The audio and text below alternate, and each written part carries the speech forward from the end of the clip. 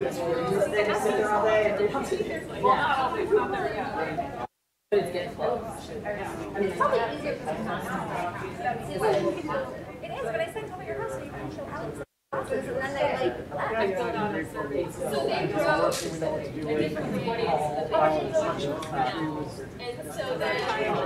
We on? I will call this public hearing to order. Ms. Malaforce, will you please take the roll? President Spear? Here. Vice President Osborne? Here. Member Gresham? Here. Here. Member Causey? Here. All are present. There's a quorum. Thank you very much. Moving on to 1.3, public hearing on 2021 to 2022 K-8 remote learning. Dr. Baca.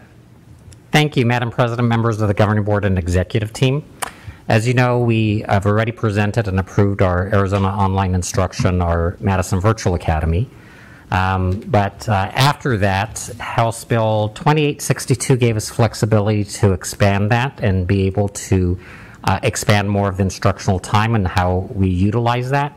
And so tonight I'm here to talk to you about that in just a moment in terms of how we've expanded it to our kindergarten, first, and second grade classrooms.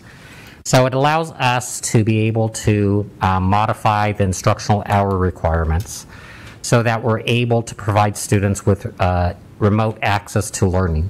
This allows us to follow a hybrid model where some students are learning in person while other students are learning remotely from home. So as we do that, and as the House bill requires that we have 2 public hearings, this is the first of 2. So to be considered a full-time and generate full funding, students must be enrolled and follow a minimum number of instructional hours, and you see it there for you.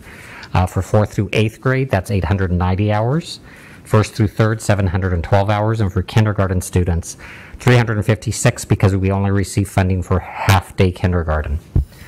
So for this school year, we may provide up to 50% of total instruction time in a remote setting. This is going to really help, especially as we're going to be facing quarantining, that we're able to, and I've already asked in a future presentation that I give tonight, we'll explain a little bit more of what I've asked the principals to prepare teachers for and students and the families. So we're able to do that without any impact of funding. And for instructional time provided over the threshold, they'll calculate additional time at 95% of the base support level. So our remote learning in K-2 program is designed for students to learn through a substantial or high transmission of COVID transmission rates, or until a vaccine is available for those under 12. We, after tonight's approval, but we already have hired our kindergarten, first, and second grade remote learners, and they came yesterday to pick up their packets and Chromebooks along with our Madison Virtual Academy students. So it will meet the minimum number of instructional hours that are required by the state, and it will follow our adopted curricula. It will utilize our instructional materials and be taught by a Madison teacher. So 3rd through 8th grade, it's going to be the same instructional day as the brick and mortar schools. For kindergarten, they'll focus in on ELA, math, and science, and it's a half-day program. We want to be very sensitive to the fact that of students and how much they can take in terms of online instruction. And I think our remote teachers are going to be very flexible in being able to modify anything that's needed while meeting those instructional hours. So 1st through 2nd grade will focus in on the ELA, math, science, and social study content areas as well. And that will be from 7:45 until 1 p.m. And so that concludes the presentation because you've discussed this before with Madison Virtual Academy and so forth. So I'll be happy to entertain any questions. And if it's related to funding, Ms. Garvey, our Deputy Superintendent, will be able to respond to that as well. Are there any questions from board members? Dr. Osborne. Can you just give us a quick update on the enrollment on just the K-2 program and the other parts of the, Dr. Osborne, Madam President, members of the board and executive team, I will be presenting that when we talk about the data dashboards, metrics, and so forth. Are there any other questions from board members? Just a quick question. Traditionally, Madison provides more instructional hours than the minimum. Is it through this program, are we providing just the minimum, or are we doing the additional that we normally do? for other students as well, and just how is that being dealt with? Sure, Mr. Holcomb, Madam President, members of the Governing Board and Executive Team. If we were just to always have the remote learning throughout the year, we would meet the minimum and a little bit above. But because we anticipate that these families per quarter will, especially if transmission levels are minimum or moderate, that they would choose to return back to the brick and mortar schools, which would mean go above the instructional hours. Ms. Kazi. I just have a really quick question on specifically kinder, but given the limited number of hours, I assume that is predominantly synchronous learning as opposed to asynchronous. Is that a fair assumption? Sure, Ms. Kazi, Madam President, members of the Governing Board and Executive Team. For that, I'm going to defer over to Ms. Marshall. She's been working with her team a little bit more in terms of those details. So, Ms. Marshall. Thank you, Dr. Baca and governing board members. For our K2, it will be a lot of synchronous time. Now, we are going to build up to that. We did inform parents because of that concern with screen time for our younger students. So there will be a build up to that, but there is that dedicated time within that schedule that will be with a teacher, especially because of the reading skills at a developmental age. And then for our 3-8 program, it's a combination of synchronous and asynchronous depending on the subject area. Thank you. If there are no other questions, we will adjourn this public hearing. Anyone to speak? No. No public. There are no. There are no calls to public vote. comments with regards to the public hearing. Correct. Thank you. Thank you. The public hearing is adjourned. We are starting our regular meeting. I will call this meeting to order. We will start with the Pledge of Allegiance. Ms. Rodriguez, will you please lead us? I pledge Allegiance to the flag of the United States of America and to the republic for which it stands, one nation, under God, indivisible, with liberty and justice for all. I will accept a motion to adopt the agenda. So moved. Thank you. Is there a second? Second. Moved by Ms. Kazi, seconded by Ms. Gresham. Please vote.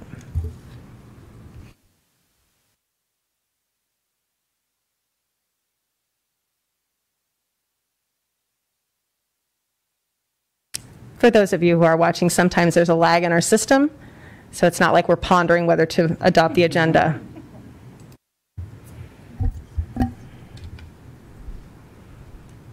That motion passes. Moving on to communications and announcements. 3.1, Superintendent Report. Dr. Baca. Thank you, Madam President, members of the Governing Board and Executive Team. First of all, welcome to our public that's with us tonight.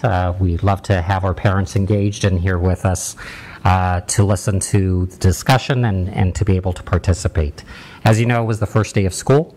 I plan on giving some of those details with my presentation that's coming under 7.1. Including enrollment updates and so forth. There's always hiccups on the first day, so yes, we did have that lost child. Yes, we did have that child who missed a bus, and yes, we had traffic issues. But we know that as the days pass, they will continue to improve and get better. But I'll be able to provide more details later on, so thank you. Thank you. Moving on to Governing Board member reports. I will start on my right. Ms. Kazi. Thank you, Madam Chair. I just wanted to say thank you to all of the families that put our trust in us and our students for this school year. I have a very dear friend from college who is a school administrator in Georgia, and she said that she starts this year with, it's just the most challenging year she's ever experienced in her whole life. And I imagine that we have some administrators and teachers that feel the same way today. I think that starting on a Tuesday instead of a Monday, giving teachers and administrators a little more time to get ready was certainly a blessing. So I just want to say, I have a short prepared thing to say, that even in hard times, what we do is a blessing. We hold the future in our hands. We love and nurture kids, helping them grow, and along the way, helping them reach their full potential and become the adults that will change our world. I wish that despite the significant challenges you face this year, that you will still find joy in the amazing work we do. So again, thank you. Thank you very much. Dr. Osborne. Well, I can't top that, so I have nothing to report. Thank you. Ms. Gresham. Thank you. I just want to welcome everyone back. It was nice to see all the familiar faces. I was briefly at number 1 this morning, dropping my kids off. They're happy to be back. And I want to remind everyone, too, about the free meals that we're continuing all this next school year. So to take advantage of that. And, yeah, I think that's pretty much all I have. Thanks. Thank you. Mr. Holcomb. Yes, thank you. Just a couple quick things. I'm very happy that we're back in school, that in part, and I can't express enough my appreciation for our community. What's been going on outside the politics and that too, and I have been exceedingly happy with the nature and the tone and of the discourse that we've had, and it is very uplifting. And while this is going to be a challenging year, I'm very excited about starting it. I mean, we have the challenges, we've really lived up to it. These challenges give us opportunities. We're just already seeing the first one in the Madison Online Academy, and how that's really taking an addition to that we've been able to add. So I welcome, it's unfortunate we have the challenge, but I welcome it, and I'm looking forward to an exciting year. Thank you. I do not have much of a report except to say thank you to everyone for their cooperation, on the first day of school, and best wishes to all staff and students and families for a lovely year, all of the challenges notwithstanding. There's been no request for an executive session, so we are going to move on to calls to the public, 5.1. Dr. Baca, do you want to explain what the 3-minute rule is, or would you like me to? Madam President, members of the Governing Board and Executive Team, I do believe all the calls to the public are in relation to 7.1, so I don't know if you want to take them during the call to the public that deals with items outside of the agenda, or if you wish to proceed with it at this time. All of the calls to the public are with regards to 7.1, and I think that it would be appropriate for us to hear them now so that you may possibly be able to hear what they have to say and then address some of the concerns that they may bring up in your report. So as part of... Is that good? Of course. Okay. As part of Governing Board policy that you have set, there's a 3-minute per comment section. For those of you who may be speaking for the first time, you have a little there by Ms. Marshall, a counter that lets you know how many minutes you have to speak and how much time you have left. At that time, the board president has the discretion to either allow you to continue or to thank you and ask you to close your thoughts. And I will allow about 5 to 10 seconds after for you to wrap up your comments, but in order to be consistent and fair from board meeting to board meeting, that is how I'm going to roll with this evening. That said, I'm going to call Jeremy Feldman.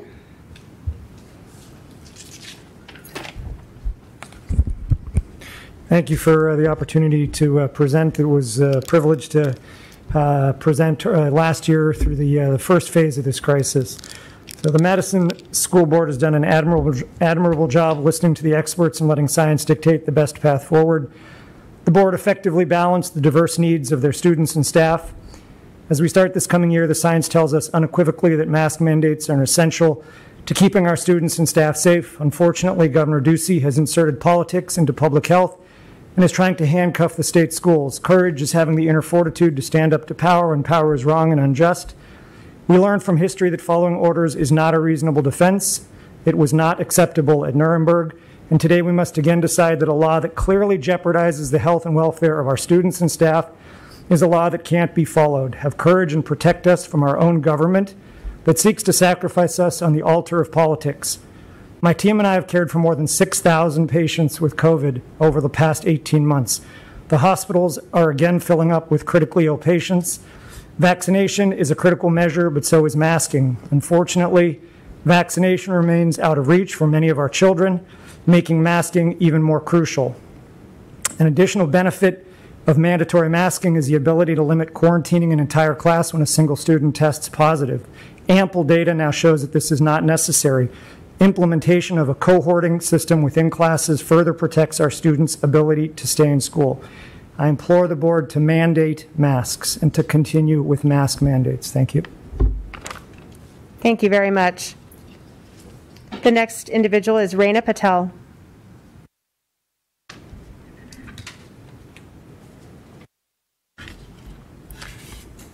Good evening, board members, parents, and friends. Thank you for allowing me to speak today. I am the mother of 2 children, a 2nd and 4th grader at Madison Heights. I am also a pediatric hospitalist, which means I'm a board-certified pediatrician who works in the Children's Hospital. As a pediatric hospitalist, I've spent the last year and a half taking care of hospitalized children with COVID-19. Just this week, I admitted a healthy child for difficulty breathing. I stood by her in my gown and goggles and mask and watched as she tried to answer my questions, taking large pauses and gasping for air after each sentence. "Is this how you've been breathing?" And I asked her. "Yes," she said. "I haven't been able to sleep all week because I can't lay flat and I keep getting up to cough and gasp for air." The x-rays of her lungs were filled with pneumonia due to COVID-19. I know many people say, but the kids don't get as sick, and even if they get COVID-19, they're fine. Really? Over 400 children have died, according to the CDC website. That's 400 too many for me. The numbers of COVID positivity in children have dramatically increased in the last several weeks, both in Arizona and nationally. I could give you statistics and numbers, but are they really necessary? If it is your son in the hospital on dialysis because his kidneys are failing due to COVID-19, which I have seen, do statistics matter? If it is your daughter in the hospital on the maximum amount of oxygen, about to get a breathing tube down her trachea and get hooked up to a ventilator because of COVID-19 pneumonia, do statistics matter? I will answer that question for you. They do not matter when it is your own child. It is my duty as a mother to protect my own children, but I took an oath as a pediatrician to protect all of our children. Help me keep this oath. Keep universal masking mandatory. Parents can only opt out of mandatory masking with a note from their child's pediatrician due to approved medical reasons. A note from a parent stating they simply do not want their child to wear a mask does not qualify as a reason to opt out. Why? Because masking works best to protect our community if everyone is masked in the classroom. Every day I speak to families and they tell me, "I don't want to live in fear." And I say, "I'm not asking you to live in fear. I'm asking you to live with kindness, with compassion, and with your community. It is your right and duty to choose to be a good role model and parent and teach your children how to protect their friends by wearing a mask. It is also the right of all of our students to study safely in school and the right of our teachers to teach safely in school." Many parents say, if people are afraid, let them do virtual school. But friends, that is not the answer. If we have the option to safely keep kids in school with masks, then that is the best answer and should be our goal. Board members, I commend you for making the correct choice of making masks universally required in our schools. Over 700 parents who signed our petition for universal masking in the Madison School District have your back. Thank you. Thank you. Dr. Rachel Dethridge.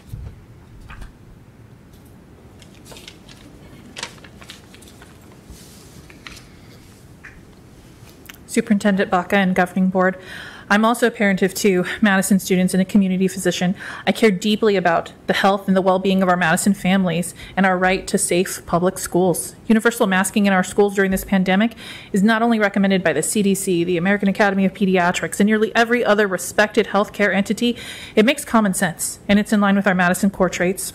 Universal masking is critical in light of the highly infectious Delta variant, which is approximately 3 to 5 times more infectious than the original virus, depending on who you quote.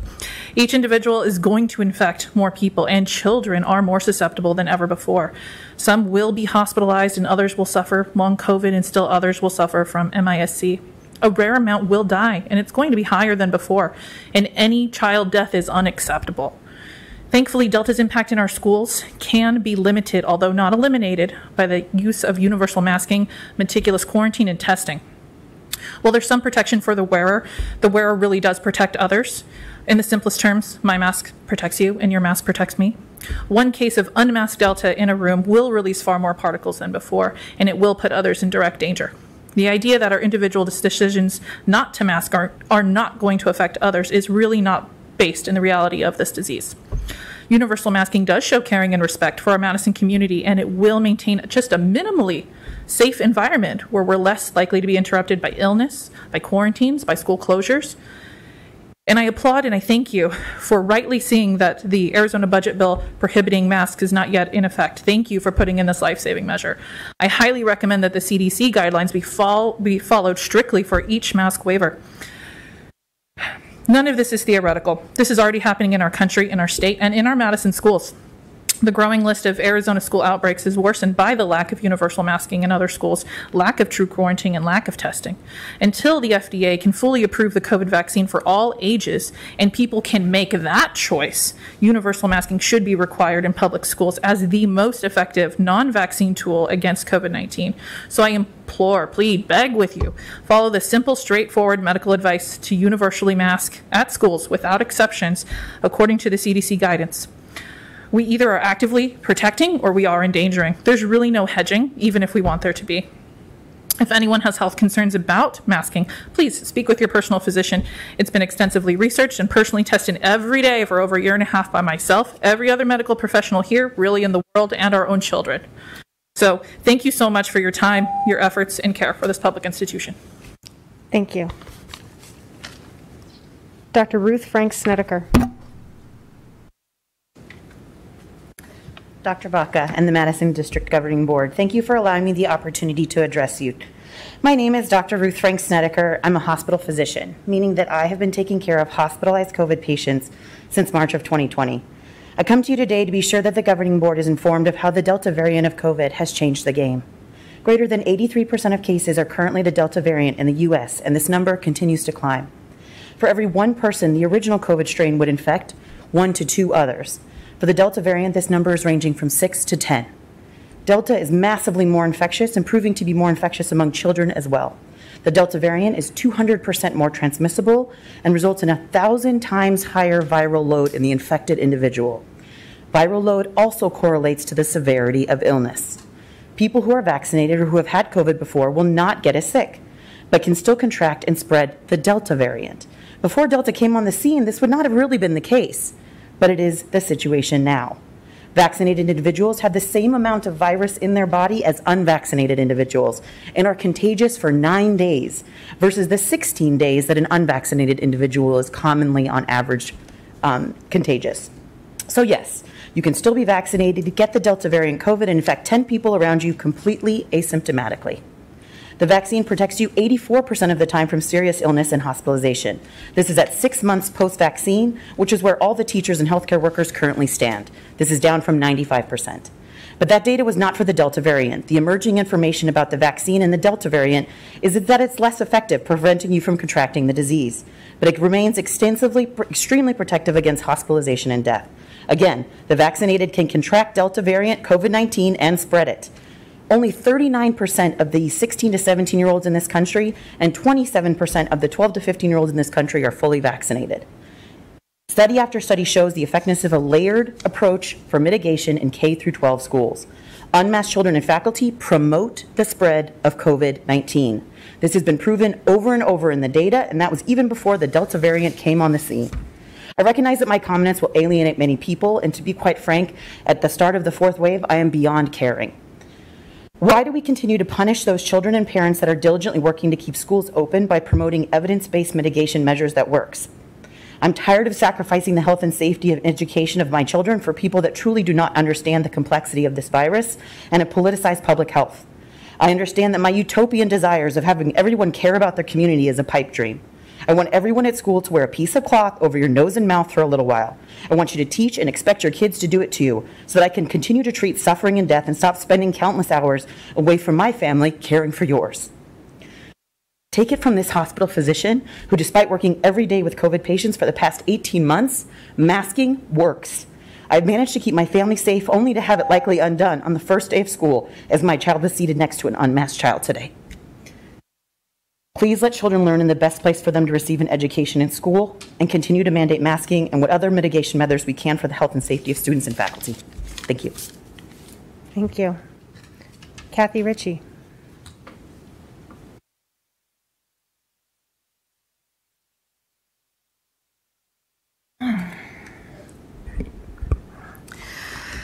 Dr. Baca, members of the governing board, my name is Kathy Ritchie, and I am the mother of a Madison second grader. My fellow parent, Beth Kohler, is the mother of a first and eighth grader.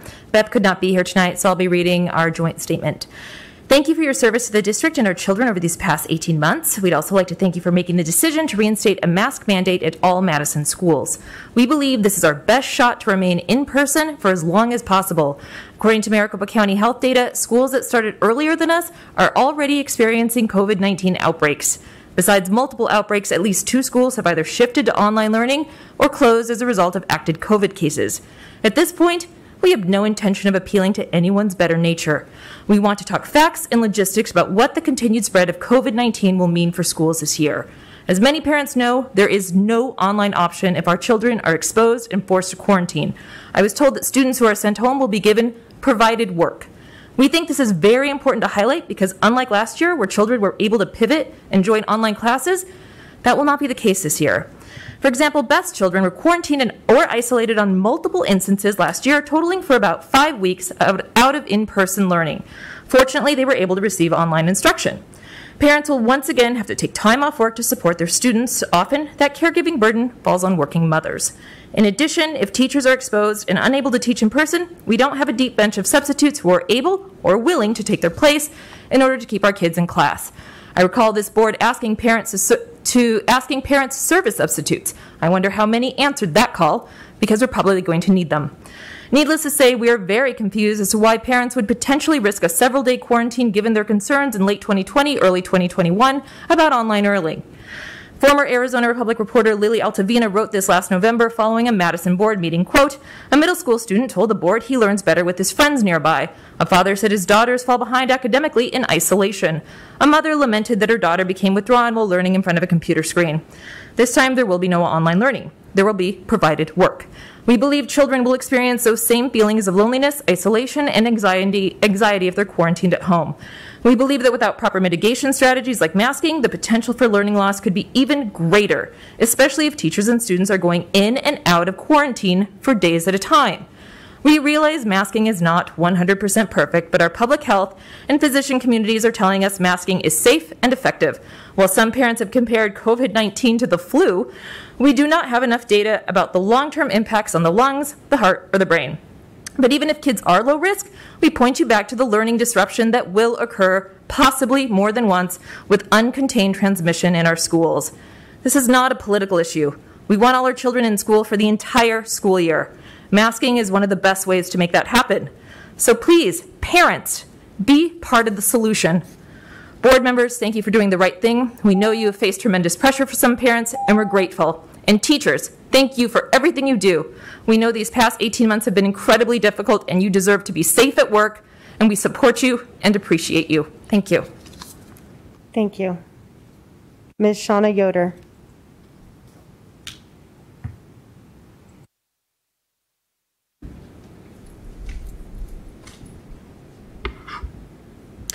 Good evening. Thank you for the opportunity to speak tonight. I'm a parent of 2 children who attend Madison Heights and Madison No. 1. I'm grateful that the board has followed scientific evidence and instituted the mask mandate. I'm requesting tonight that you limit the opt-out option to those with medical conditions that a mask would compromise. Despite the different opinions in the community, there are 2 things I'm pretty certain everyone can agree on.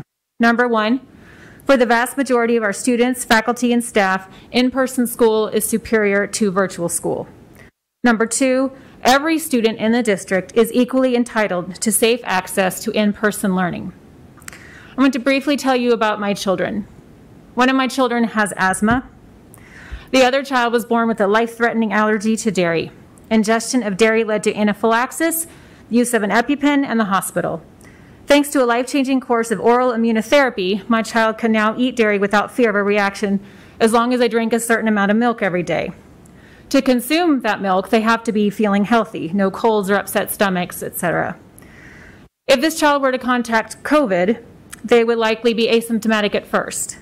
Then they would take their milk, their daily milk dose, and they would have an anaphylactic reaction. As most of us probably know, anaphylaxis can be fatal. So, simply put, my child could die from COVID. Children with so-called super strength immune systems are not better than children with compromised immune systems. Children with these super strength immune systems are not inherently more deserving of a safe, quality, in-person learning environment than other children. No family should have to worry about their child getting very sick or dying from going to school because someone else doesn't want to put a piece of cloth over their nose and mouth. All children's lives are more important than the minor inconvenience that a mask imposes. I should not have to keep my child out of school because others won't wear masks. COVID can kill, but no one ever died from wearing a mask. Please continue the mask mandate and limit the opt-out option to require a physician's signature. Thank you. Thank you. Nicholas Huggins.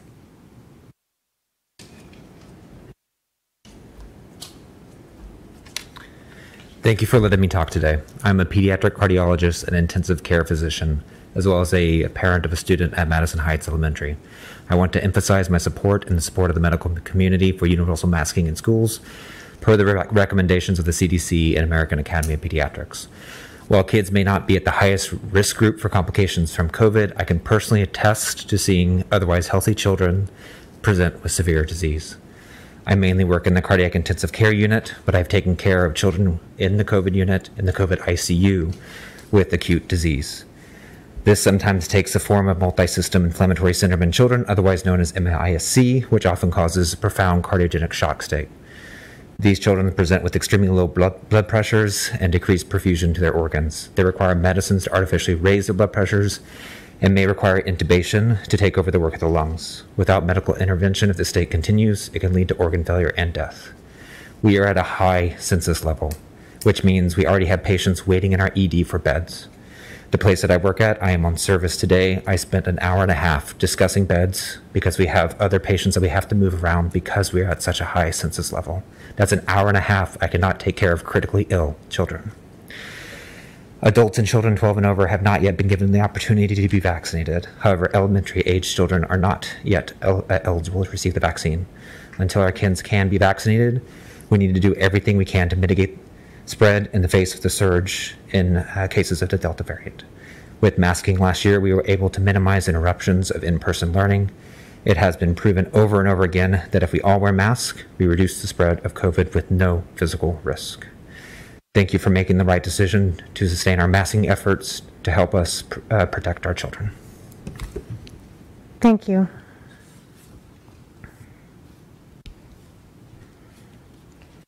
Anais Sonder. Did I get that right? Aeneas. Aeneas, but thank it you. looks like Anais, so Thank that's you. okay. Good evening, Dr. Baca and the governing board. My name's Dr. Aeneas Sonder. I trained in internal medicine and spending most of my career in primary care, although I'm not doing that right now. I want to start by just telling you my sincere appreciation for the courage and the conviction that you all have shown in doing everything in your power to protect our children during this difficult time.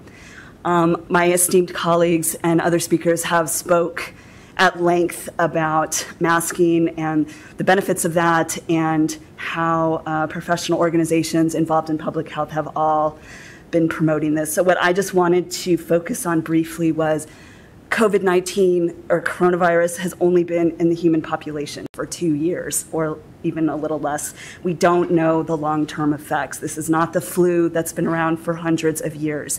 We don't know much about long COVID in children. We need to do everything we can to protect our children, not only to provide an effective learning environment, but a safe one. Every child deserves to be in school protected as much as possible. Thank you very much. Thank you.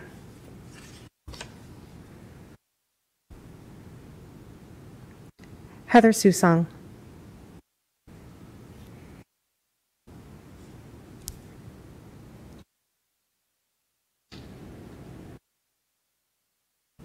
Hello, thank you. When people disagree, we must ask questions to understand what matters.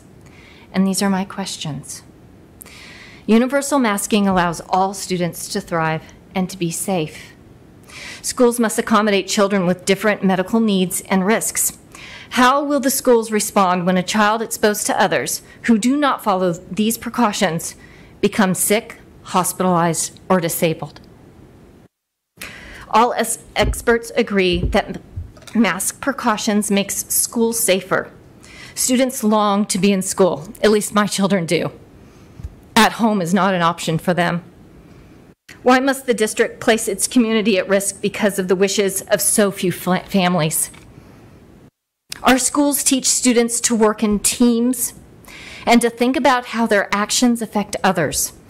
When the schools allow students and staff to ignore a mask mandate through a waiver, what message do we send? Why are some given this exemption? Are we using this event to teach students to model ethics, to model responsibility, care for one's community? As parents, we are informed when a child in class has a food allergy. We are expected to change our actions to keep that child safe, and we do it. For families seeking a mask exemption, what will they be told about expectations to keep others safe? Will we as parents be told when a child in a class has been given a mask exemption? And how many per class? When a child in that class becomes sick or disabled, will the family who sought that waiver be aware of any moral or financial liability for that outcome? Tempe schools have called for the mask ban to be overturned. Will Madison join them? This board can require masks in this meeting. Do our children deserve the same? On a personal note, I mention disability in this a lot. It's because I am an occupational therapist. I work in acute care and I work with adults. Okay? No one will tell you their time they spent with an occupational therapist. They'll tell you about their physical therapy, but they won't tell you about OT.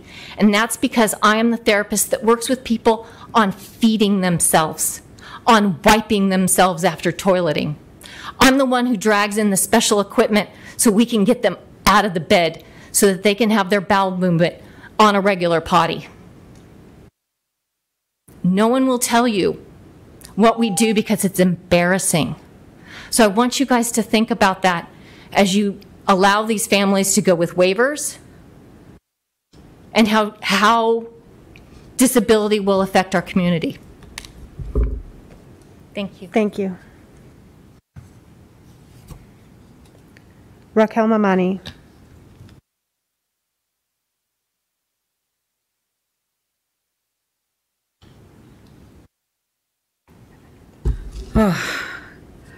Good evening, Dr. Baca, Madam President, members of the board and executive team. My name is Raquel Mamani. Many of you know me because of the different hats that I wear. Today I'm here and always as a mom. I have two kids in 8th grade at number 1, but I'm also here as a substitute teacher. I started subbing years ago at the schools my children have attended as a way to use my 12 years of teaching experience to help support the teachers and schools in my community. We can all imagine what happens when a teacher has to be out and there's no substitute. It stresses the entire school. I want to continue to show up and support our Madison schools when needed, but I also deserve to feel as safe as possible in the classroom, as well as my children deserve to be in the safest classrooms possible. Please continue to require masks and make it difficult to opt out. If everyone is opting out, kids are moving around classrooms. There's no way to separate the ones that have opted out from the ones that have not. I was in the classroom today. I want to also thank you for your courage and for what you're doing. I know it's been a very difficult year. And I just want to continue to remind you that the staff and students of the schools that you care for deserve to be protected to the highest level with masks. Thank you so much. Thank you. Jose Urdaneta.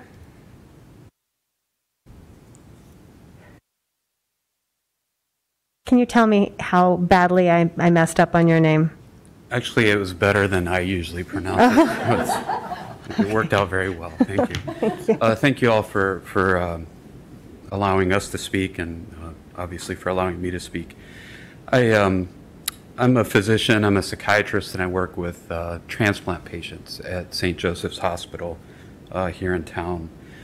One of the biggest transplant programs in the country, lung transplant programs. Thank you. One of the biggest lung transplant programs in the country is here at St. Joseph's. And I do the psychiatric support for them. I'm also a father, have 3 children, one of whom attends Madison Heights. I'd like to add my voice to the multiple voices here asking for a mandate on indoor masks for teachers and for students in our public schools. I understand the difficulty in considering this, and I thank you for considering it. However, I cannot overlook my day-to-day experience since this pandemic started, and that we all have experienced in our community. I have attended to many young and otherwise healthy people who have suffered catastrophic ramifications to COVID-19. Death has been the ultimate prize for many, but others have been able to receive lung transplants at the center that I work for. While this is perhaps miraculous in many ways, it is a drastic, I don't know that a solution is the good word, it's a drastic option for the alternative. I believe that simple mitigation techniques, I don't need to repeat the numerous voices that have already spoken about the numerous mitigation techniques that work for limiting the spread of COVID-19. I have been exposed to COVID-19, not like many of my colleagues here, but it's because of this thing on my face that I have not become infected. Otherwise, I'm sure I would have. We continue to wear masks daily in the hospital, even though the majority of us are vaccinated. And that's to protect ourselves, but to protect, more importantly, the vulnerable who we take care of. The Delta variant we've spoken about too. It is up and running and much more transmissible and likely more virulent. Like I said, I'm vaccinated now, and I have some peace of mind that I am unlikely to become severely ill with this virus. My 8-year-old daughter is not yet able to receive a vaccine, nor are my 2 5-year-olds. For her safety, and not only for her safety, but for the teachers that teach her and the other staff, multiple staff members that come in contact with our children, masks work, and they protect our children and they protect those who teach them. Life is too precious, and I would rather trade the discomfort and perhaps inconvenience of masking for the potential to diminish morbidity and or mortality in our students and our teachers and staff. Thank you for your time. Thank you. Michonne Dietrich.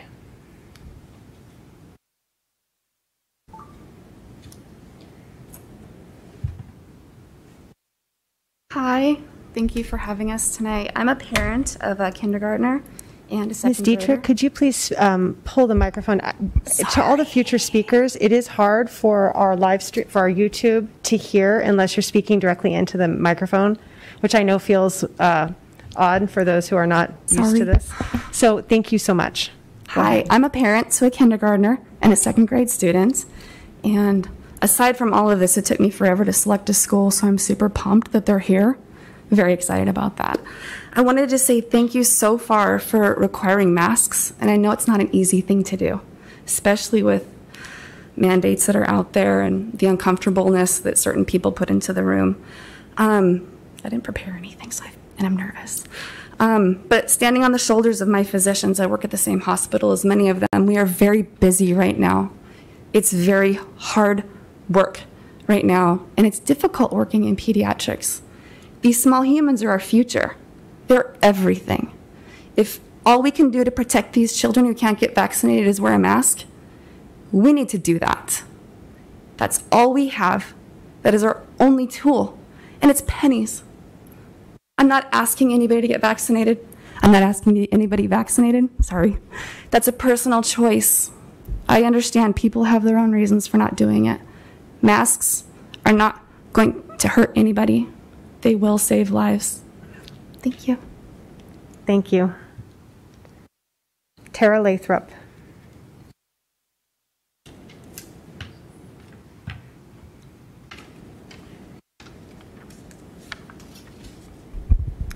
Hello, members of the governing board. Thank you for the opportunity to speak to you. I am a parent of 2 children who have attended Madison schools for the last 10 years.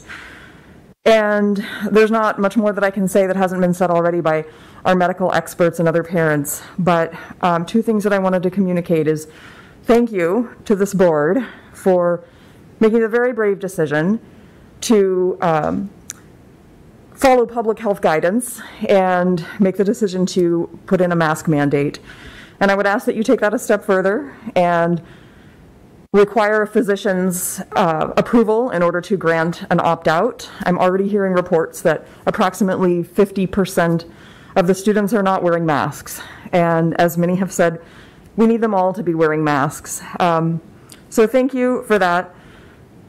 But also, I would like to appeal to my fellow parents who are worried about their children and worried about the impact of wearing a mask and possibly having this be normalized and people getting used to never seeing each other's faces again. And, you know, I don't take that lightly. Like probably every single person in this room, I want things to be normal again too. I would love for my children to be able to visit my relatives who are battling cancer and are immune compromised because of their cancer treatments. I want to hold babies. I feel like now I can't ask somebody to hold their baby because I don't want to put that baby at risk. And I want to watch my children do their performances in person, not on a Zoom meeting.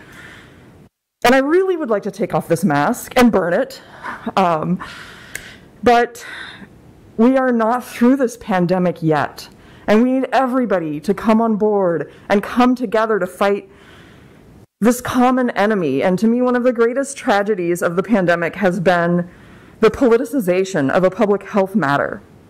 Instead of coming together as a community to fight a common enemy of the virus, we have divided into political camps, identifying ourselves by our usage or non-usage of masks.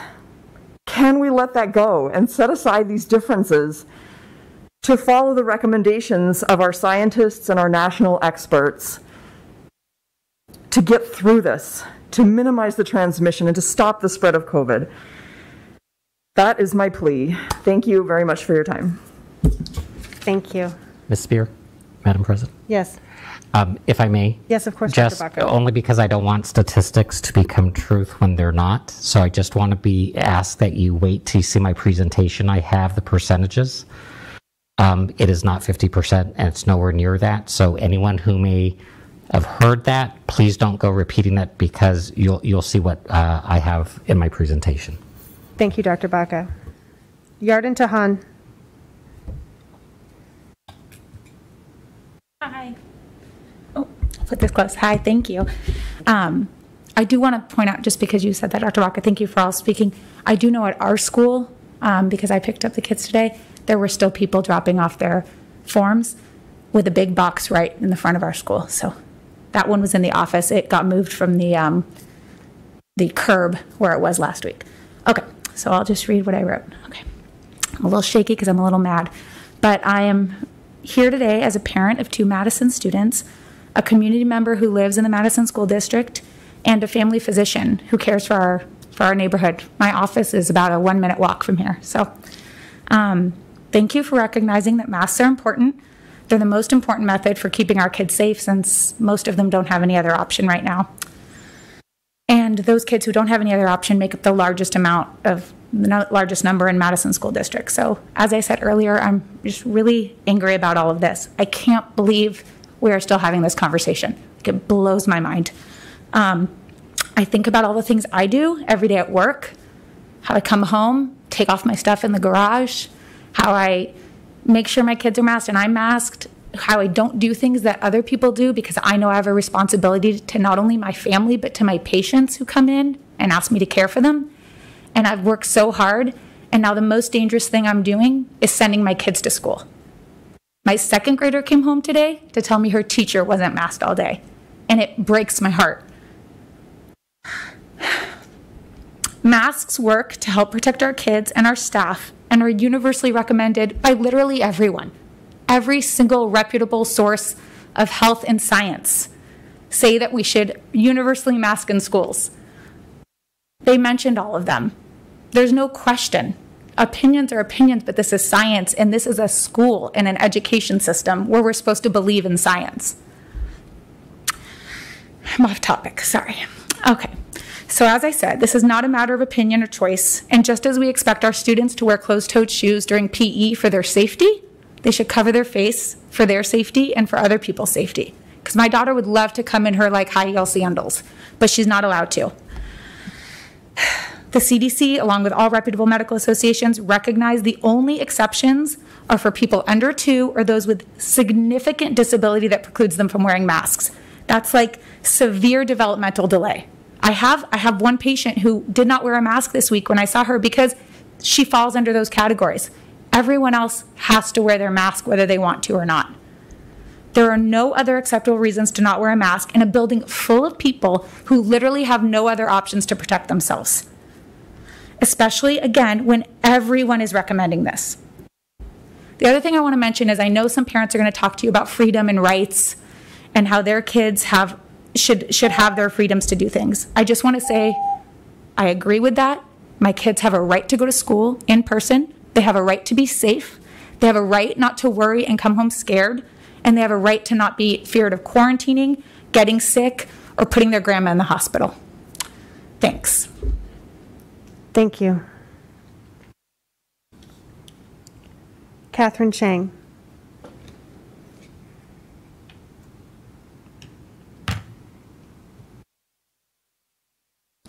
Hello, everyone. My name is Catherine Chuang. I am a family physician, and I'm about 2 weeks away from completing my master's in public health, which has been eye-opening during this pandemic, really. And I also have twin boys who just started their first day of 4th grade at Madison Simus. While Madison students switched to online learning last year, I switched my practice to telehealth for pretty much a year. And every 15 minutes for almost a year, I talked to COVID patients. It was difficult work, but I was happy to do it because I felt my children were safe at home with me and Madison had their best interests at heart and would not bring them back to school until they were ready in March. And we did it. We did it really well, guys. I mean, I'm proud that we made it from March to May in person. I mean, that was a huge win for us. And I'm just sad because I feel like hindsight should be 2020. Why are we having this conversation again? We should not repeat the past year. We need to be prepared, and we cannot bury our heads in the sand and hope that it's going to go away, because COVID will not go away. It is here to stay. And it's really just simple. We should keep masking, and we're already accustomed to it. Since March of 2019, we have been masking, and we have done it okay. Madison did it very well. And I'm not sure why, again, we're still having this conversation, because we just need to continue it. And we need to remove the ambiguity. We should have the universal masking and remove that exemption form. It is a small ask for such a big gain in our children's lives. Thank you. Thank you. And my apologies for not pronouncing your name correctly. Dr. Michelle Dubez. And doctor, did I pronounce your name correctly? Ish? Pretty close. Okay. How do you pronounce her name? It's Dr. Michelle Dubes. Thank you. So I am a parent of a first grader at Madison Heights, and I am a physician. I'm a radiologist, to be specific. Unlike some of my colleagues, my braver colleagues here who treat COVID patients directly, I have not treated them myself, but I've seen a lot of cases these past years. Any patient that comes to the ED, they're going to get a chest x-ray. I've seen my very fair share of COVID pneumonias, and they're some of the worst pneumonias our specialty has seen. These patients come in short of breath, they get their chest x-ray, they get admitted, and then we follow them day by day, week by week. Their pneumonias get worse and worse. I watch as they get intubated. I check their tracheostomy tube. I see when these patients develop clots in their lungs and their legs. I read their head CTs when they have strokes. It's a terrible disease. Over the past couple weeks, I've noticed a trend that the patients getting admitted to the ER with COVID pneumonias are younger and younger. These are 40s and 50-year-old people. And I always check in their medical record for their vaccination status, and they're almost all unvaccinated. And I know this forum isn't about vaccinations, it's about masks, but the two things go hand in hand in a pandemic. And when I see these 40 and 50-year-olds coming in with these horrible pneumonias, unvaccinated, it elicits some responses in me. At first, I'm angry, and then I'm sad, and I'm frustrated. And I actually yell sometimes at my monitor, "It doesn't have to be this way," and it doesn't. And I think about these 40 and 50-year-olds, and a lot of people have different reasons for not following health guidelines and not getting vaccinated. And some of these people reason that they know their body best and they're making the right decision for themselves and for their family. And what devastates me is that I'm worrying that they're making the same, sometimes misinformed decisions for their family, including their children. Regarding children, we've already talked about the possibility of long hauler disease and multi-system inflammatory syndrome, but there's still a lot of unknowns. We know that the hepatitis viruses, they cause liver damage, and they can lead to liver cancer. Hepatitis virus is the #1 worldwide cause of liver cancer. We know that HPV, another virus, causes 90% of cervical cancers and anal cancers. We know that chickenpox virus can reactivate decades later as shingles. These are all viruses. This virus is new to us. We don't know the long-term effects. And children have the longest potential lives to live. I don't understand why we wouldn't do anything at all possible to keep them from getting this disease. Masks have been shown in a layered approach to work, and so I thank you for the decisions you've made previously, and I hope we continue to fight for them. Thank you. Thank you. That concludes all of our calls to the public. Thank you to everyone who submitted them online and was here in person and was able to speak. Thank you. Moving on to our consent agenda. I will accept a motion to approve our consent agenda. So moved. Is there a second? Second. Moved by Mr. Holcomb, seconded by Dr. Osborne. Please vote.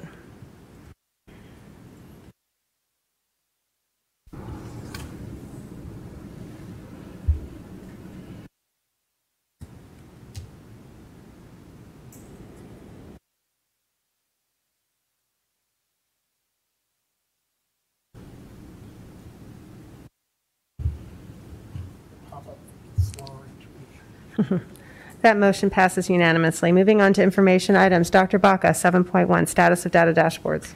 Thank you, Madam President, members of the Governing Board and Executive Team. First, let me state it's good to put faces with names. And I say that because for many of you, we've communicated with emails or some with phone calls. And it's nice that we live part of our strategic plan and our core values, which is an appreciation for the diversity of voices within our community. Before I begin, I also want to emphasize that I've also been in communication with those who may have an opposite point of view. And for those that I've spoken with on the phone, we've been able to have respectful conversations and understanding each other's points of view. Like many who spoke tonight, I applaud the decisions this governing board has made. I applaud our administration and our staff throughout the district for all of their efforts to ensure that we're able to offer our students a safe, enjoyable learning environment, and so that parents can feel as though their kids are safe and protected.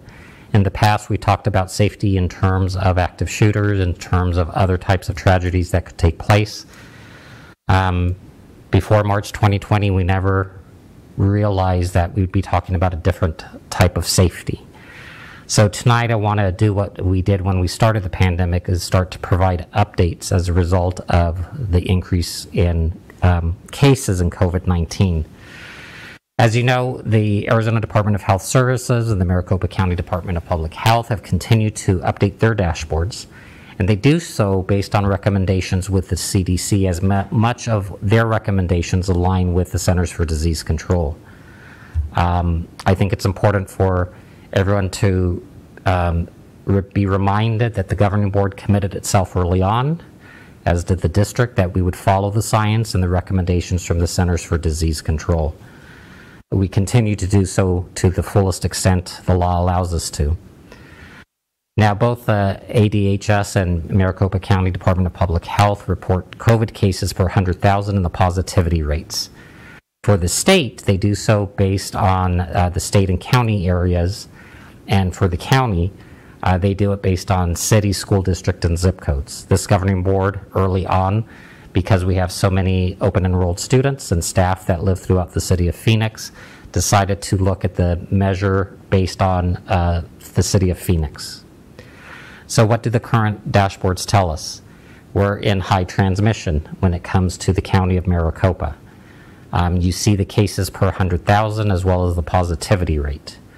When it comes to the data dashboards this past August 5th, the transmission level within the city of Phoenix is high.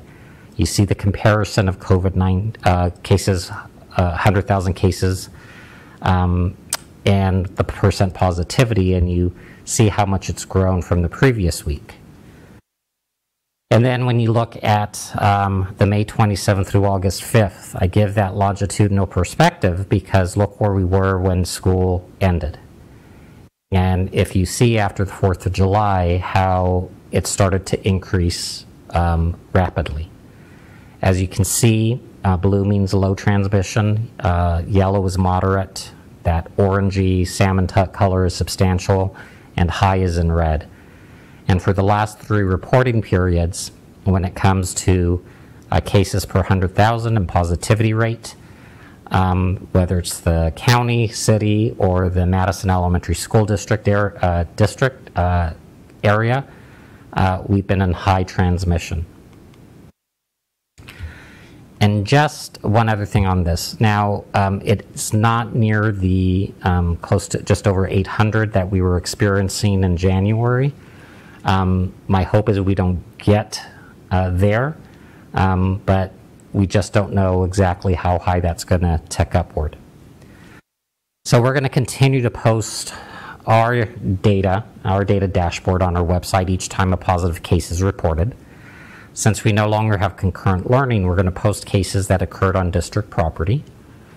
Concentric by Ginkgo is the batch testing that is now funded by the Maricopa County Department of Public Health. As you know, we were the first district in Arizona to pilot that. We didn't have to pay for it. We're going to gear up to start that batch testing weekly again, but the Maricopa County Department of Public Health will be paying for it and funding it. They consulted us before they made that decision, as various other states and districts have. Ginkgo has asked me to speak with them and consult them as to how it works. I want to remind everyone, the initial fear that batch testing was going to reveal a lot of positive cases and we were going to have to quarantine.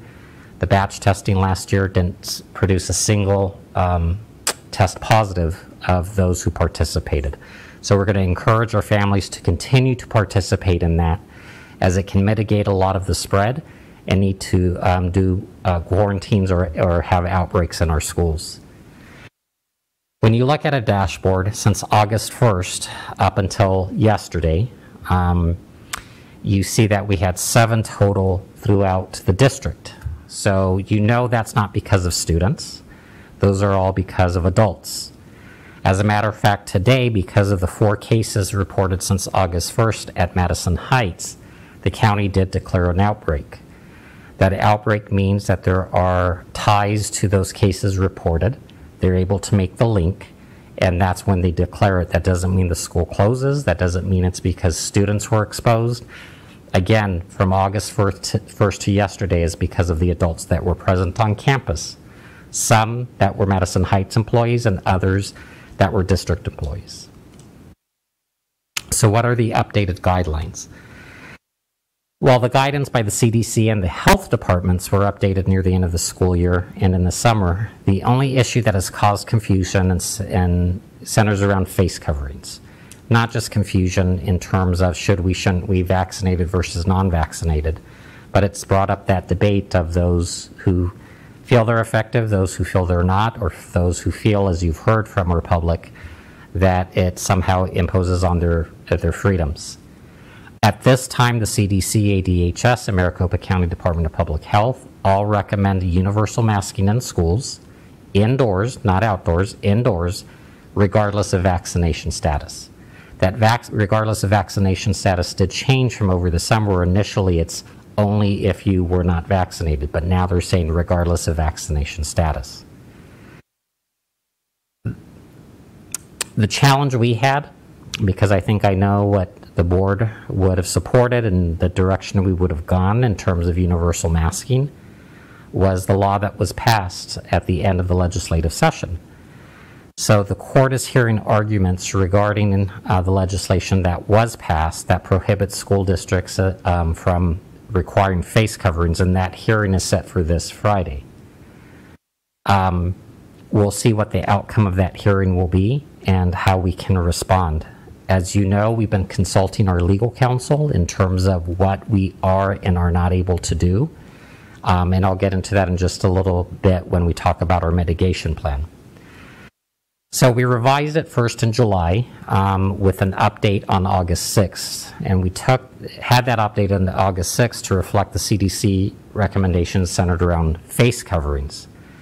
The requirement for student staffs will be through September 29th until that law is enacted, or until the court rules otherwise. We just don't know what the outcome of that court hearing will be. Per legal counsel advice, I think per legal counsel advice, let me first state, was no, you have to follow it. But if you were not to follow it, you have to have an opt-out provision for students and staff. We aligned that opt-out provision for students with state vaccination requirement exemptions. In Arizona, those are very liberal exemptions. It's based on medical condition, it's based on religious belief, and you can exempt based on personal belief. So let me just give you some statistics as of 2 p.m. today. What we have asked our health offices to do is to go ahead and empower school, put in the students who have opted out. We also are collecting information in terms of staff that have opted out. The purpose is so that we can keep track and so teachers can keep track of students whose parents have not opted out to make sure that they are have a face cover, and be able to not get after the students whose parents have opted out. I can tell you now, I've heard from 4 schools that say some parents they've heard from that even though they've opted out, they still want their kids to wear the face cover, and it's just in case they're caught without one, okay? So I first need to give you the enrollment so you understand how I calculated it. Starting today, enrollment was 5,878 students enrolled, broken down by those campuses. That's an increase of 300 from when school ended, and it's about just under 300 ADM, which is different than enrollment, on the 40th day. In terms of those that are in pre-K, we have 379 students in our preschool program. As you know, we are not funded by the state for preschool, so that's why we separate them out. But if you were to add those together, we have a total of 6,257 students enrolled today in a Madison school.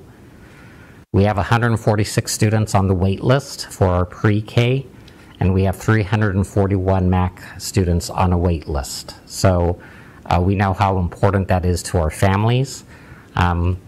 We're wanting to hire more and more of our MAC workers, and hopefully we can continue to work on that. So as of 2 o'clock, the face covering was by the numbers, based on students and staff.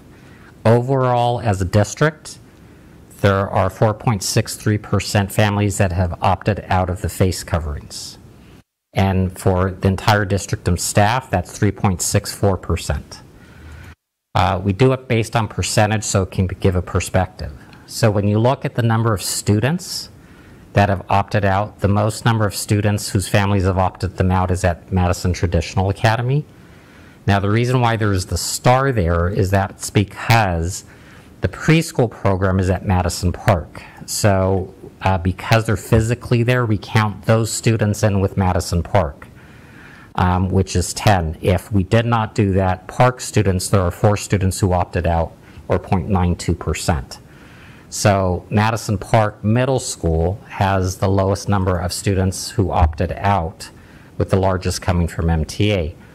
But in regard to staff, MTA, although they have the highest percentage, they don't have any staff member that have opted out at this time.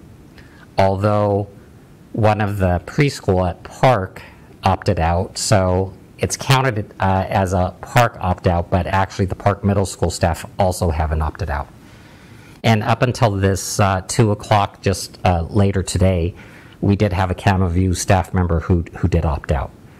So when you look at it in terms of those percentages by school, you see that at the highest, it's 12%, just over 12% of students at one site, and the low of 1.96% at Park, or 0.92% in the middle school. How that breaks out by grade level, you'll see there in terms of number and percentage. So the first grade classrooms across the district have the highest percentage of students who have opted out, which, believe it or not, preschool, you have the fewest number of students who have opted out from the face covering requirement. I'll just let you take some time to digest those numbers. So this would have been the big wave, I think, of those that may have taken that opportunity. Again, I even spoke with a concerned father about the face covering requirement, who said he was going to send his child. She did fine last year with it. He just wanted it as an option. He was a little bit more concerned about his other child. I suggested to him he takes his cue from that person, from his child, that young kids have been able to adapt to the face coverings. And so those are the types of conversations and email exchanges I've been having with some of our families. With remote learning, we have 65 students in our kindergarten, first and second grade remote learning that's fully staffed at this time. With Madison Virtual Academy, we have 141 total students who are enrolled in our Madison Virtual Academy. So that's a total of 206 students who are learning remotely, K through 8. So the mitigation plan will be updated periodically throughout the school year. So for those who have expressed to me, why does it keep changing? My response is we update it periodically based on following the science and what is recommended by the CDC and our local health departments. We will continue to update and monitor positive cases and quarantine individuals per the Maricopa County Department of Public Health recommendations. Dr. Lomeli is in continuous communication with them, and we continue to follow their guidelines when it comes to the need to quarantine. Because I know there's that concern about when a quarantine happens, how does this learning continue? I've asked principals to work with their staff ahead of time to inform students and families how learning will continue if students are exposed and need to quarantine. We're talking about, and I talked with Ms. Marshall today, about utilizing our tutoring program for those students who are in quarantine so that our staff can have their stipend and check in on them live and over either Schoology or Google Meets and Google Classroom to be able to answer any questions, connect with them, and check in with them. I also remind us all that if it's a 10-day quarantine, it doesn't have to be all the 10 days. Just a reminder that some of those 10 days are weekends, so it's not full school days, but we're very aware of the loss of learning that can take place as a result of that. And then finally, I have found the most effective, the most powerful tool that we can all use is for families to talk with families, moms to talk with moms and dads to talk with moms and dads in a respectful, informative way so that points of view can be shared and so that information can be shared and that we as a community can unite behind this public health crisis and do what is best for our students, our staff, and our entire community. So with that, I'm open to any questions or discussion you wish to have. Thank you very much. Ms. Causey. Thank you, Madam Chair. First of all, I want to thank Dr. Lumley. I don't think when she applied for this job or started working on human resources that contract tracing was going to be part of her job description. And the amount of time and effort she is putting into that is probably more than we will ever fully understand. So thank you for all your work on that. Secondly, I just want to, I know I've shared this with Dr. Baca, but I have a good friend that I work with who works for the Littleton Elementary School District out on the west side. They've been in school for 2 weeks as of tomorrow, and they had an emergency COVID meeting yesterday after school where they learned that 19 of their classrooms have already been quarantined, and those students are going to be moving to online, and the teachers are going to be turned back to teaching virtually. But more critically, students are going to be losing those specials that require them to move to a different classroom and mingle with students in other classes. And this is less than 2 weeks before the school year started. And so I am really frustrated. It just kind of blows my mind that we are in August of 2021, and we seem to have not really learned much in the last year and a half. As many of you know, my husband suffered a traumatic brain injury during the pandemic. And because of a issue of the amount of care that was needed by other people in the hospital, the fact that he had a brain bleed wasn't detected until 2 months later when he had emergency brain surgery, and now has, as a result, traumatic brain injury. And so he is, just one of the many people that has suffered because of the demand on the health system because of the COVID crisis. But what I have since learned, since we've kind of encountered the world of TBI, or traumatic brain injury, is that I have started attending his rehab session family meetings, and I think last week we had 10 families present, including myself, and 2 of those families are there because of COVID. Their loved ones, in this case both children, have a traumatic brain injury because of COVID. They had strokes or they have other issues that resulted in having some pretty neurological impacts. So I will tell you that given our entry into the world of the healthcare system, we have learned a great deal in a very scary and eye-opening way as the impacts of COVID that you don't fully appreciate. And so I guess I just don't understand why our staff numbers are so high. I am really disappointed and frustrated because what this says to me is that either our staff don't fully understand or they understand and they've made a choice despite understanding. And I just hope that we do a little bit more in helping to educate them that they are the leader in their classroom and students are watching what they do, and they should be leading by example. Because we don't want to reach, first of all, we don't want kids to get sick, number one, and we don't want to go back to virtual learning. And I feel that if we don't do whatever it takes to get at least the masks on our staff, like that is the first step in helping, I think, other people that maybe at this point have decided that they don't think they need them to maybe question that. I don't know. That's all I have to say. Thank you. Thank you, Ms. Causey. Ms. Gresham. Thank you, and I also want to thank everyone in the community that came tonight to speak and share their heartfelt comments and their personal stories, so thank you for that. And yeah, obviously we all thought this would not be happening right now, and I really hope that our kids can get vaccinated very soon. And I worry about what happens after September when the law does go into effect. So I guess we'll have to wait and see what happens there. I also think, in addition to all these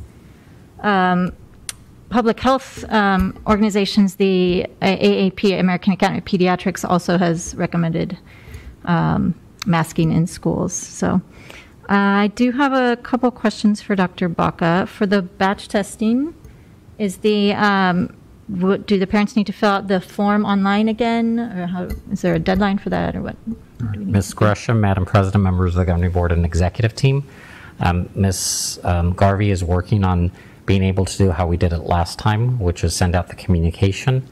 Through Power School, they have the ability to opt into that batch testing. We hoped we are able to get more families that are involved in that batch testing, especially when cases are so high, so that we're able to catch it sooner rather than later. As you know, and you've heard from our public, that there are many that are asymptomatic, and this is one way of being able to curb the spread. And so we'll get that up and going, and Ms. Garvey will be communicating that out to schools, and we'll be doing that to our families, with our families as well. Great, thank you. So yes, definitely be on the lookout for that. And as far as the opt-out form, is there a deadline? Did they have to turn that in by today, or what? Is there a deadline? At this point in time, there has not been a deadline per legal counsel. Okay. I also have some concerns about the opt-out form, and originally it was going to have to be turned in person, but hearing that it was just a drop box or things like that is concerning to me as well. So I hope. If I may address that, Ms. Gresham? Please. I have, the minute I found out that there was the drop-off box, which was all but, I'm told, 5 minutes, it was removed immediately. Ms. Marshall communicated with all our health offices, all but one school was not doing it that way. And so all I ask is that if that's the case, I need to hear about it so that we can rectify it immediately. And I apologize that that happened, because that was not the intent and that was not my direction. Great, thank you. I think that's all I have for now. Thank you. Thank you. Yes, Dr. Osborne. In terms of the batch testing, is that mandatory for employees to participate? It is not. Can we mandate that? Dr. Osborne, Madam President, members of the Governing Board, I'll need to check with legal counsel in terms of the legal status of that. I doubt it, but I will follow through with our legal counsel. It seems like a very simple, and to Ms. Kazi's point, with the employees not following the direction of the board, I think I'm troubled by that, and so I think we should consider a financial disincentive. The law says we can't force them, but we can sure incentivize them and de-incentivize them, and so that's something I want to explore. Okay. Same with vaccines as well.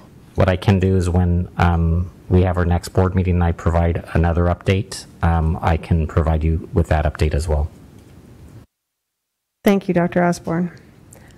Mr. Holcomb. Yeah, thank you. I do want to thank all the community members that came and spoke.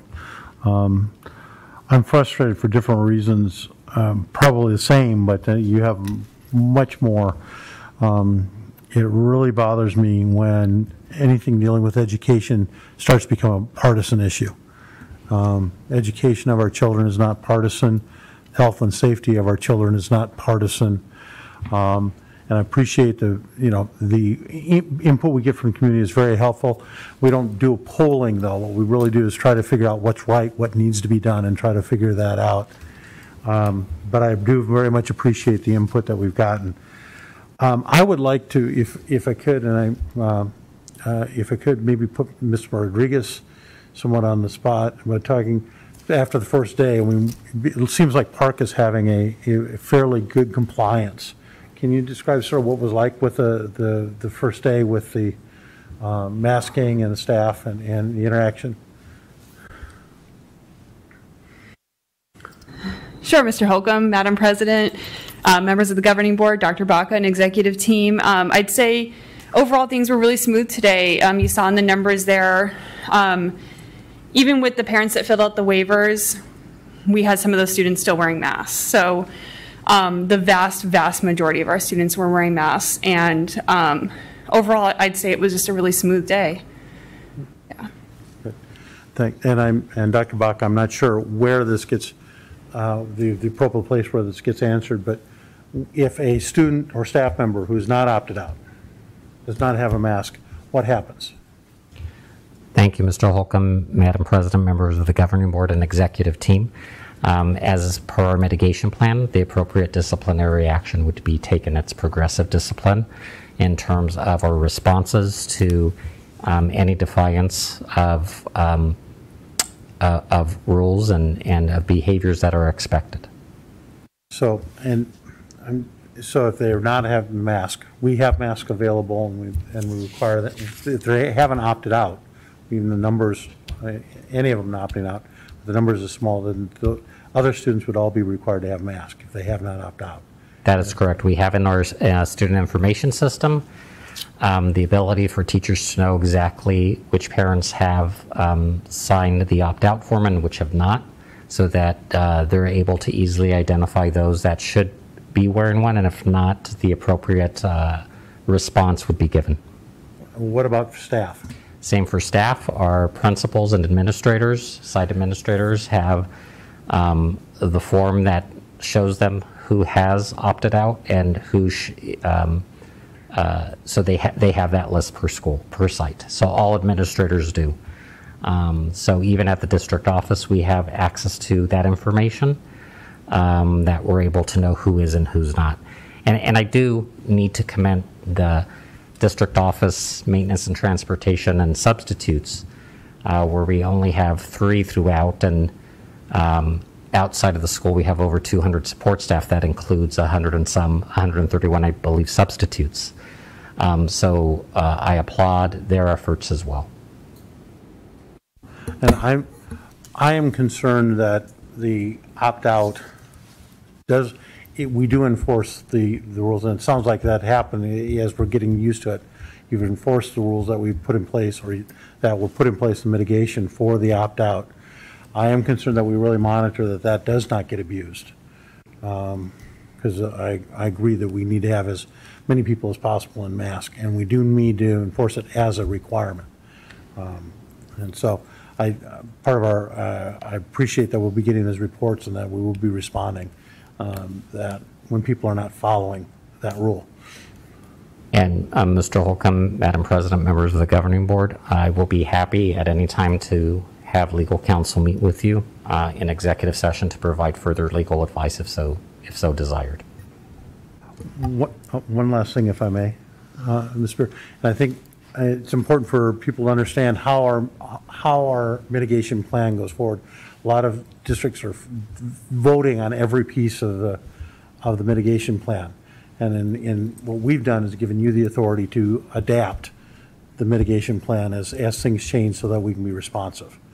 I want to make sure that people understand that we have put that flexibility in so that we can be responsive as things happen. With one caveat, that it's in consultation with each of you individually before that happens. Yes, I'm not trying to avoid the blame. I just want to make sure if you want to blame anyone for what happens, blame us, not him. And I know, the point was, we've tried to put this in so that we can be as responsive as possible. And Mr. Holcomb, the reason for that comment was simply to say that we don't do anything in isolation. It's together, it's in consultation, it's thoughtful. I always tell people I don't have the desire to be the first one out of the gate. I just want to make sure that we do it the right way. I think that thinking things through, not reacting, but responding when we're ready to, is the best approach.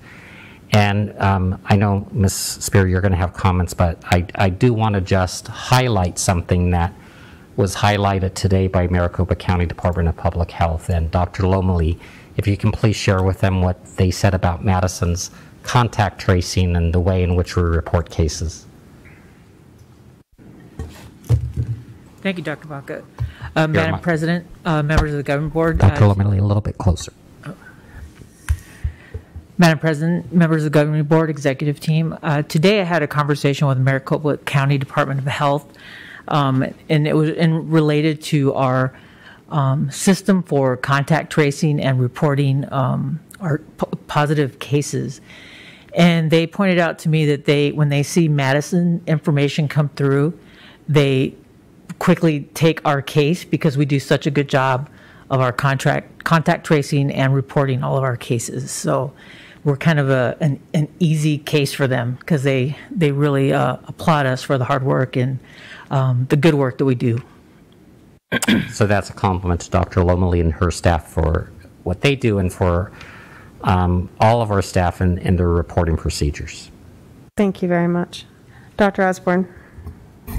Dr. Baca, in designing our opt-out plan, it was my understanding that we designed it so that even after the September 29th deadline, we still have a legal plan because we're giving parents an option, but we're still driving everyone, and so we can have a consistent mask policy throughout the school year. Sure, Dr. Osborne, Madam President, members of the Governing Board and executive team, I think the hearing with the court will hopefully clarify that for us.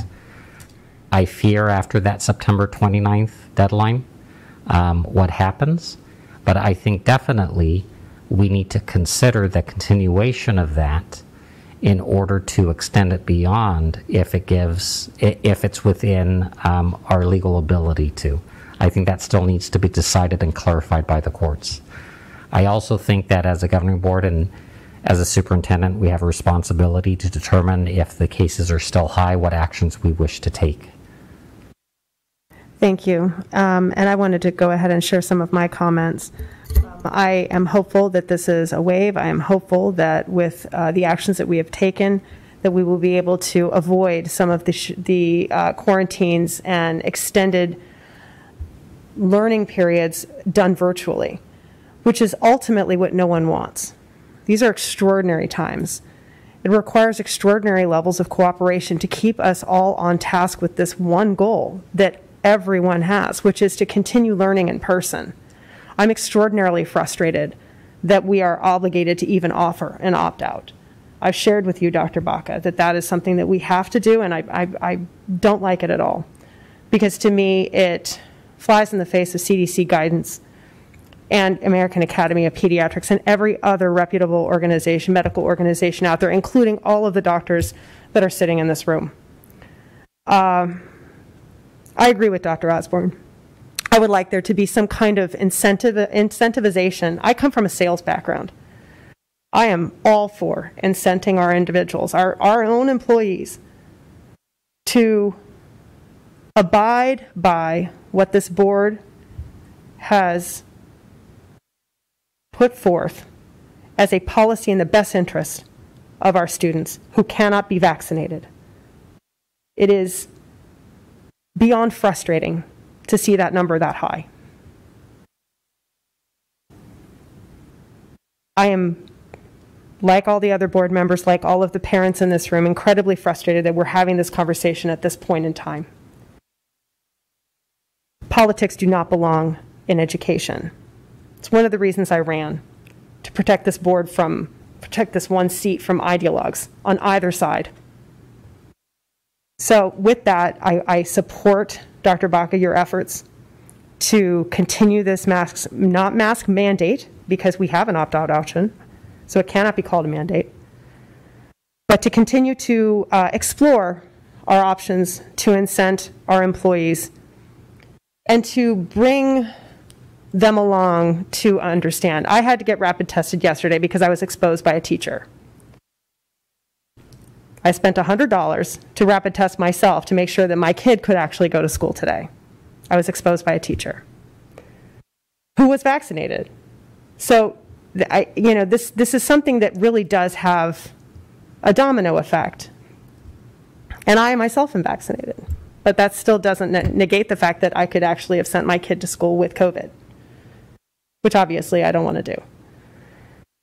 Anyway, thank you for your continued efforts. Thank you for your leadership. And you have my full support to explore some of the suggestions that Dr. Osborne had. And if I just may have one other thought that I'd like to share. I think every parent has an expectation of their child's teacher in regards to the type of education they want, the type of classroom management they expect. And I think that they will fully express their desire in terms of what they expect from their teachers of keeping their students safe. And I know that. I don't discount the fact that that everybody wants the same thing, which is to stay in school and to keep our students safe. But facts are facts. And so I want to make sure that we rely on those as an educational institution. Ms. Spear, if I may have one more comment or question. Of course. I just want to confirm, as far as the buses go, that the masks are required on school buses. There is no opt-out for the school buses. That's correct for both staff, bus drivers, bus aides, and students. It is required under a federal mandate in terms of public transportation. Thank you. And I want to make sure I'm clear. I was not exposed by a Madison teacher. I was a teacher in a different district. Thought that I should make sure that that was clear. Thank you. You're welcome. Moving on to superintendent selection process, 7.2, Dr. Baca. Thank you, Madam President, members of the governing board and executive team. As you know, I will be retiring at the end of this school year. I felt it was my responsibility to see us through the crisis, and I hope that by the time I leave that we will be over this crisis. So you had asked me to bring forward to you at this meeting a process by which you can follow in regards to recruiting and retaining your next superintendent. The requests for qualifications were sent out. We wanted to do that in a timely manner. The method of approach, you can see the list there. What I highlight in red is the ability for you to interview firms before you select them. We did not go out for quotes because we didn't want to select the one that was the lowest. We want you to have the ability to select the one that best meets the needs of this district. That is going to have an impact in regard to possibly the timeline. Part of the qualifications are beyond what is listed there is also the references that we've asked that they provide documents that list a minimum of 3 references for school districts they've worked within the last 3 years. I want to go back to one other one that talks about any consideration of what happens if a new superintendent leaves before completing 1 year of service. What you're going to want to look for in that is a firm that says if the person we recruit a new hire only completes 1 year and then leaves, they're free of charge to do the next search. Okay. Administration will forward those RFQs to you. I'll forward them to you. They're going to be to us by August 19th. I'll do my best to get them to you that evening for you to review prior to the August 24th board meeting. Per legal counsel, you cannot meet an executive session for discussion. You'll need to discuss and decide those in an open, make that decision in an open meeting. If you don't interview the firms, August 24th could be the date that you select the firm, and then August 30th we have an all-day retreat, or I should say study session, that if the search firm is available, you can work with them on the timeline activities and so forth. It doesn't mean nothing happens in between. It's just I don't put that in because it depends on your desire and what the search firm recommends as to the activities that take place, such as a community forum, in-basket activities and the like that you'll see in just a moment. So in interviewing the firms, if you want to interview them, then you can look at August 24th as the firms to be interviewed. And then on August 30th is when you can conduct those interviews or interview if you are looking at 1 or 2 or more firms. Then on the September 14th, you're able to meet in a regular governing board meeting to work with the search firm on timelines and activities. There would be action items on there because you would be providing direction as a board to the search firm as to what you want them to proceed in doing.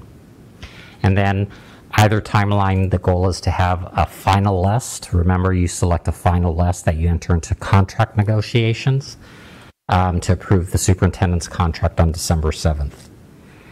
The timeline that after you select the search firm, you're going to want to work with the firm to determine dates and times for in-basket activities, the selection of candidates to be interviewed, first interview, community forum, possible second interview, selection of finalists, and other things that they may advise that we haven't considered. And the firm should work hand in hand with the board, usually working with the board president through the final contract negotiation. That's it. Any questions? I will entertain questions from board members. Ms. Ozzie.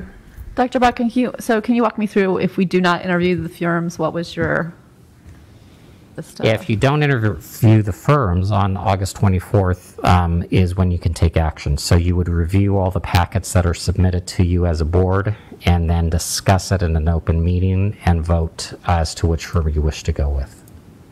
And I assume that the regular protocol generally is that boards interview the firms. Can you give me some guidance on that?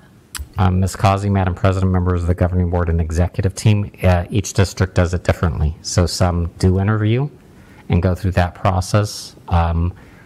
Others select them without an interview. Usually those districts that do that are because they're in a time crunch and they want to move forward with it sooner rather than later. If I may. Yes, of course, Mr. Holcomb. The one time that since I've been on the board, for one time we did utilize a firm. We did it by presentation.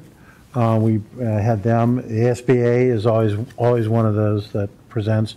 We chose a private firm partially because Chris Thomas, who was on the board, couldn't participate. And we did it off of presentation, not off of interview. We rejected all of the candidates that firm brought us, and then hired Dr. Ham based on dinner he had with Chris Thomas, because he knew it and came back, interviewed, and that worked. You know, that part of it worked very well. And since then, we've used the superintendent directly to do it. But I, fully support the idea that we do a firm this time. I think unless there's very, very clear, we have a lot of information that we do the interview process, because it is very much a relationship, relationship-based engagement. And thank you for that clarification, Mr. Holcomb. It is called an interview process, but really it is a presentation that you can ask questions then based on their presentation. I do need to bring it to the board's attention that I will actually be calling into that meeting. I'll be taking my middle kid to college that day. I'll be moving him in, so I will be in Oregon. So, Dr. Osborne, you will have the gavel, and I will be calling in on the 24th, correct? So let's walk through the logistics of it. Mm-hmm. If we were to do 3 presentations, because I think they would be virtual anyway, most likely, or it should be done in a way that Ms. Spear, you can easily participate. I think that would be my recommendation. Or do we do like a study or a meeting before that, do the presentations, and then we could do that virtually, but still have it a public meeting like we did during the pandemic. I'm just trying to think of the easiest way to interview candidates, because I assume some of them might be out of state or... Are we talking about the search firms? Okay. Search firms. So if I may offer, Dr. Osborne, Madam President, members of the board and executive team, I think it's what I'm sensing is the desire possibly to move in the direction of the interview presentation of firms. If that were the case, then Ms. Spear's absence, because she said taking her middle child for his... I can't get out of the state. 18-year-old to college, it won't interfere with her having to remotely listen to the search firms, because that wouldn't happen until the 30th. Remember, as a study session, that's during the day. So that offers a lot more flexibility probably and a lot more time for you to be able to listen to presentations and interview in depth. So I assume we're going to get the packets, like the actual RFQ responses, a week ahead of time to review them? You'll get it by the 19th or the 24th for you to select the firms or you wish to interview. Are you going to give us some input to guide the decision making? Are you doing can you give us just some guidance on that? What Ms. Causey, Madam President, members of the governing board, whatever it is you desire, in terms of that input, but ultimately the decision will be yours. But I'll be happy to offer guidance and answer questions that you may have. Being that you are still here and have guided us through probably one of the largest crises this district has ever faced, and any district has ever faced, I would appreciate your guidance, your counsel. Ultimately, we do know that that decision lies with us, but your counsel is valued. So yes. Maybe Dr. a suggestion that we all kind of give some input through Dr. Baca on kind of core questions, excuse me, that we need to ask. You know, that we would like him to, or at least the presenters to present, you know, about. And I have a very good friend of mine who leads a national recruiting and staffing firm, so I'm going to pick his brain. But, you know, and Mr. Holcomb, I really appreciate what you wish you would have asked the last time, and, you know, those type of things. And Dr. Osborne, Madam President, members of the board, if you look at the methods of our approach, you can expect that on this list here that that should be included in their presentation, the questions you may wish to ask. But most definitely, I'll be happy to supply recommendations for you in regard to what you should look for and the questions that can be asked. Okay. Thank you very much. Are there any other questions for Dr. Baca on this item? Yes. Yes. I'm asking of the board. I'm assuming then you wish to go with the timeline of interviewing firms, or the 24th. You'll select in a public meeting from the packets, though, all or some that you wish to interview, and then request that they be available on the 30th during the study session for you to be able to hear their presentations and conduct interviews. Am I correct? I believe so. And I believe that we'll be able, a firm will become the obvious choice through this process. Can I ask just Yes, Mr. Holcomb. a timing question? My experience with this is the recommendations can be critically important. Is that we're getting in on the 19th, and we're going to be selecting by the 24th. That's 5 days, you know, for the firms to be able to get to confirm and contact their recommendations. What I'll be happy to do is, as the requests come in and those that we believe will be submitting, I can contact them ahead of time to make sure they mark the 30th of August off as to hold that date. No, I'm talking about recommendations from prior, when the interviewing firms. One of the things on the RFQ is that they provide recommendations of prior, you know, where they've provided prior districts. I found, you know, those recommendations can be critically important in trying to make that selection process decision on the 24th. Okay, so let me clarify. Okay. The references you're going to want are when you select your final firm. They will have submitted the references that are provided in terms of a list of contact information who we can contact. Right. And what we can do is either through Ms. Garvey's department or myself to be able to do that by the 24th for you to have. That's what I'm trying to get at. Thank you. Dr. Osborne. But I think when we're checking we're reaching out to board members I mean, you reach out to the superintendent. Hey, that was a great search firm. They picked me. So, you know, you may need to, especially Mr. Holcomb, who probably knows half if they've been here any time frame, probably knows them, or Ms. Kazi, even Ms. Spear. If you need to rely on one of us to reach out to a past board member, one of their references, please, you know, we can divide up that work. And actually, Dr. Osborne, I would be concerned if they list the superintendent they promoted. So if they use that person as a reference, then that's a cautionary flag. Okay. If there are any other questions, if there are no other questions, let me rephrase that, then we will move on to action items. Okay, moving on to action items 8.1, Arizona School Boards Association Delegate Assembly and the proposed political agenda. Who would like to take this item? Dr. Baca, would you like to introduce this item? Thank you, Madam President, members of the Governing Board and Executive Team. As you know, you have designated Ms. Kazi to be the primary representative with Ms. Gresham as the alternate to be able to advocate for the political agenda that you proposed back in, I'm trying to remember what date that was, in May, I do believe, of this year. And if you recall, it's the 4 topics, and you specifically wanted to get into some actual meat, not the typical ones. So as a reminder, those are the 4 top priorities that you wish for them to represent you on. So it's a recommended action is directing your delegate, Ms. Kazi, and alternate Ms. Gresham, to represent you and determine the position regarding the draft 2022 political agenda that you see before you. I will accept a motion. Yes, Mr. Holcomb. Yeah, Madam President, what normally we've done is talk through things on the agenda, and I believe that didn't we do this, wasn't this established? No, if I could just. Yes, in the Ms. past, Kazi. we have not gone through their legislative committee report.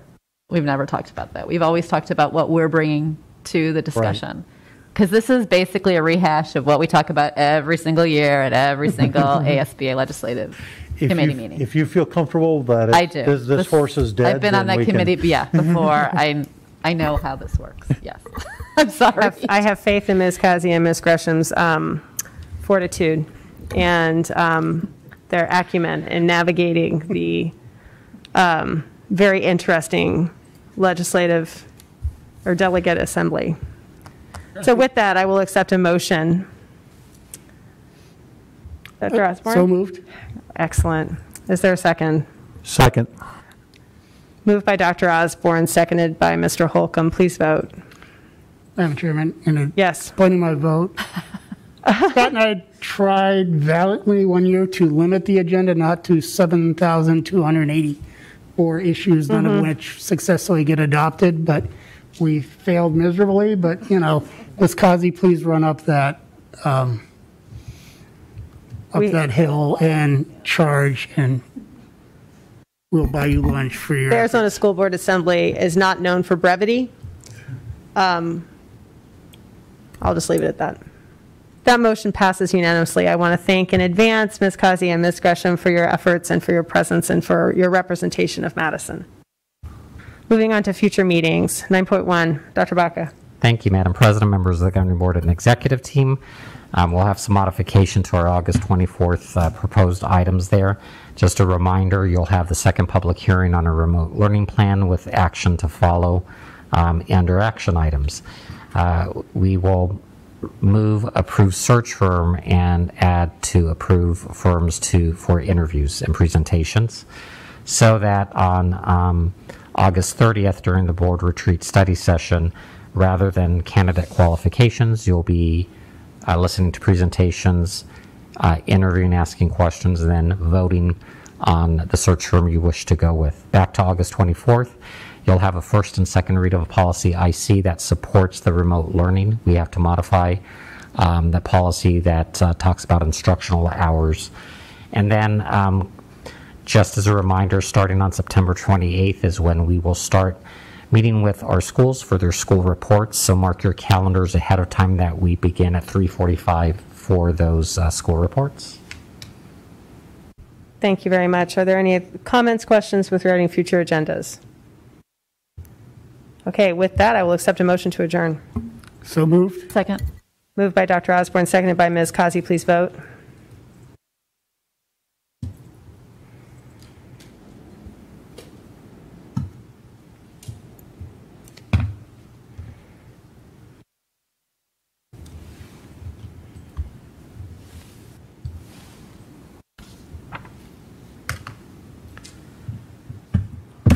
That motion passes. Thank you.